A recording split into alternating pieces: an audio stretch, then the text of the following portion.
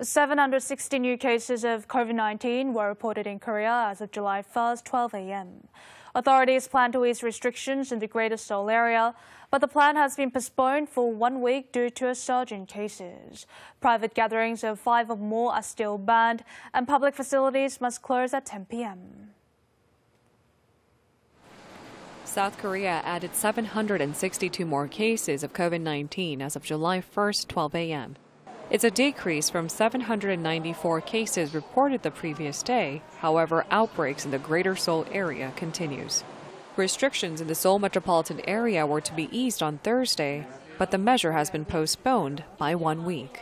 The Seoul metropolitan government and district chiefs convened an emergency meeting on Wednesday and agreed to extend the current social distancing measures. The capital city reported a record number of cases since the start of the year. 다소 느슨해진 방역의 고삐를 다시 강하게 조여야 할 때라는 판단을 했습니다. 서울 일부 지역의 경우에는 자치구와 협력해서 보다 철저한 방역 체계를 갖출 필요가 있다는. Health authorities have decided to keep the current restrictions in Incheon and Gyeonggi-do province as well.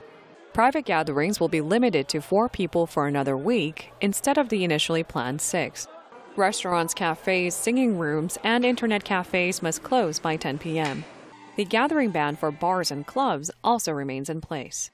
However, from Thursday, vaccinated people, including those in the Greater Seoul area, are excluded from restrictions on private gathering and are allowed to take off masks outdoors. Authorities will decide whether to enforce new set of relaxed restrictions from July 8th after monitoring the situation for 1 week.